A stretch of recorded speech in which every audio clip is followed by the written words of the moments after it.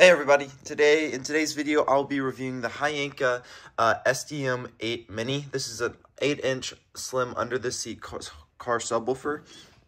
And yeah, I've never reviewed a under the seat subwoofer, so I'm very excited to get into this product. So let's get this thing unboxed. Alright guys, this is the box that came with that box. So this is the 400 watt max power, intense bass power, easy installation, remote control. So it comes with a remote, 8-inch, and power remote ground, RCAs. So basically, it's basically installing an actual subwoofer, same installation. So since I've already installed a subwoofer, this will be quite easy for me. And I'm going to do a little bit of modification so I can get the 8-gauge wire into here. And yeah, let's get this thing out of the box. Alright guys, taking it out of the box here, it looks very, very clean. I'm actually really shocked on how clean this thing looks. Very shiny. That's how big it is compared to my hand. So it's pretty decently sized, honestly. You can easily fit underneath a seat. So let's look at right here. So we have our fuse, so it's a 20 fuse. Honestly, you could just buy fuses at your local car shop. 12-volt signal, which is the power, the remote wire, ground, inputs. We have, this is where the bass knob would be. Let's see. These control the gain, the bass boost, and the low pass filter. It has power on and protect red, phase, auto on, and then high level. I'm not sure what that is, but you can look at the manual if you want.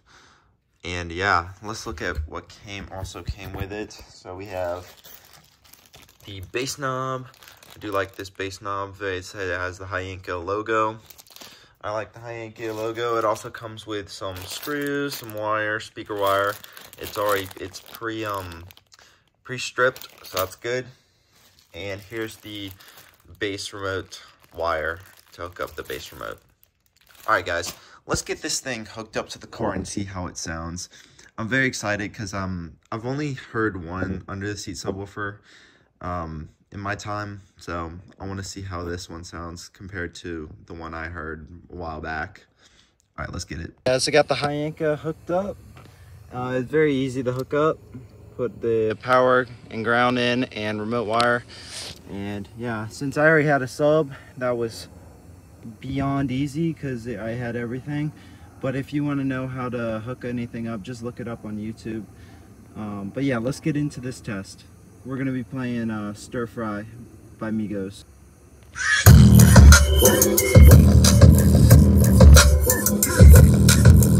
My dogs in the night.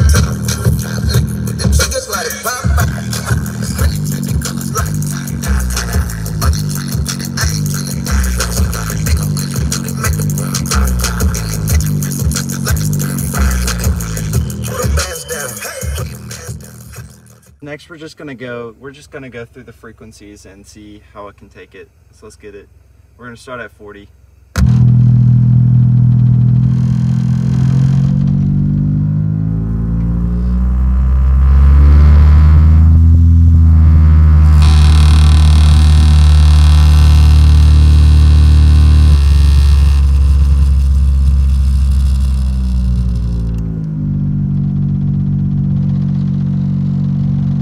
Alright guys, I don't know if you saw that, but my little screw right there that was screwed into there was shaking so bad it came out. The only reason why it came out is because it was so loose. I forgot to tighten it down. But yeah, this is the Hyanka 8-inch. If you like this subwoofer, under the seat subwoofer, this is perfect for any truck or anywhere that you would want extra bass but don't actually want a box or an amp. This is the sub to get.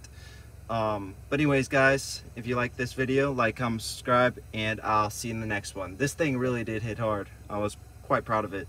Alright, peace guys.